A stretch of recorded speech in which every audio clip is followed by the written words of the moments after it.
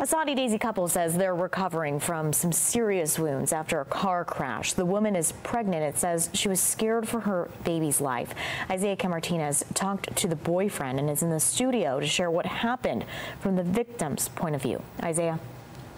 Yeah, Abby, I talked to Marvin Burham, who was the driver of the car that got rear-ended by a speeding car in Soddy Daisy last week. He says he and his then 17-week pregnant girlfriend, Michaela Bidwell, were spinning for what seemed like forever. We have to warn you, some of the photos you're about to see can be considered graphic.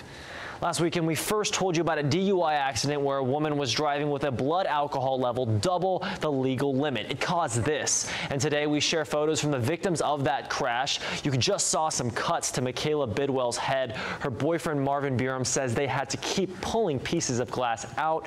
He tells me doctors say their baby will be fine, but this has left a lasting impact on their family.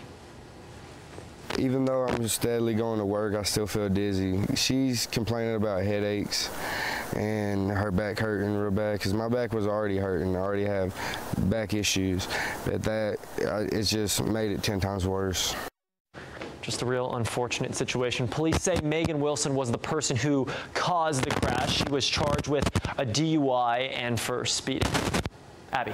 All right, Isaiah, thank you. Soddy Daisy police also confirmed that Wilson had possession of illegal drugs.